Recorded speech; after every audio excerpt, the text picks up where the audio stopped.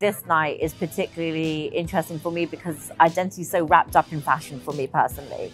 I understand that, like, with a lot of subcultures and cultures, you know, clothing is really intertwined. You know, if you think about the punk movement, but then if you think about like many other movements and kind of like identities, clothing and music is always deeply intertwined.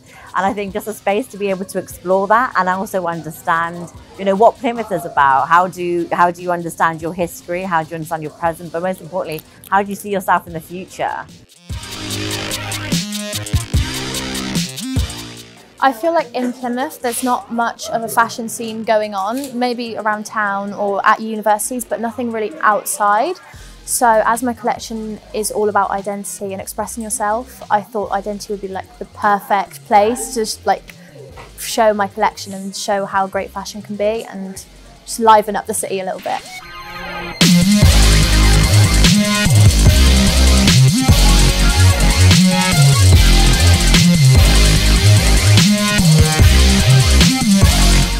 Yeah, it's such a fab night. We've got I'm so excited about all the looks, and like everyone has to say about their identity. Oh my god. I know. It's gonna be great. Yeah.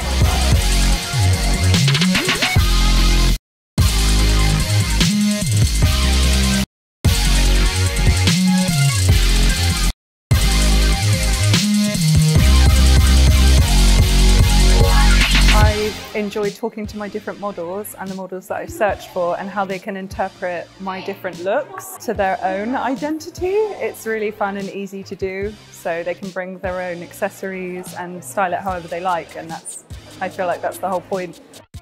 I think it's really exciting seeing that it's coming to life, and there's so many people that have got involved and I wasn't expecting it.